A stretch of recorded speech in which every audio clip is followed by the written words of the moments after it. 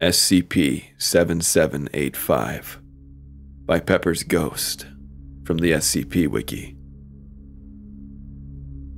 The number of this SCP is 7785.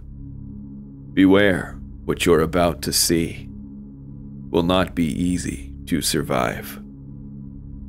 The Euclid designation here means much has been misunderstood. If you knew all there is to fear, you'd use your bed as firewood.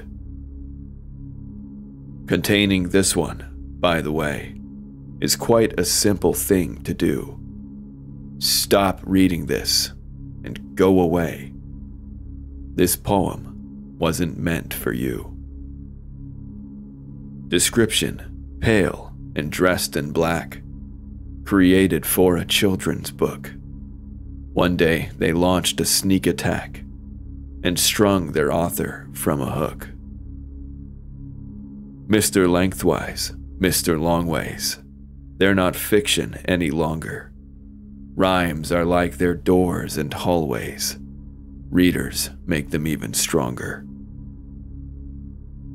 On Mr. Lengthwise sits a hat, a pork pie sharp in shape and style. It covers up his eyes so that you only see his hungry smile.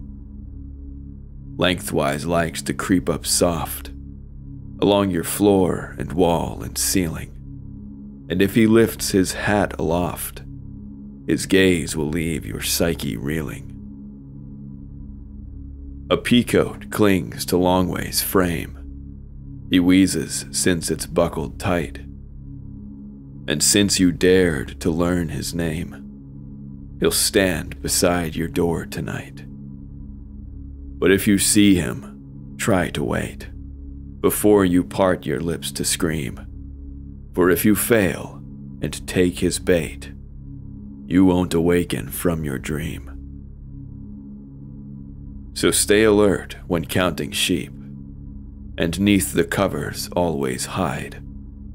The moment you lay down to sleep, you'll find them smiling at your side.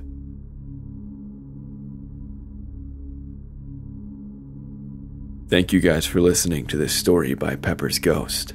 I hope you enjoyed it. If you did, please like and subscribe. If you have a story of your own, please email me at awfultoastreads@gmail.com. But until next time, goodbye.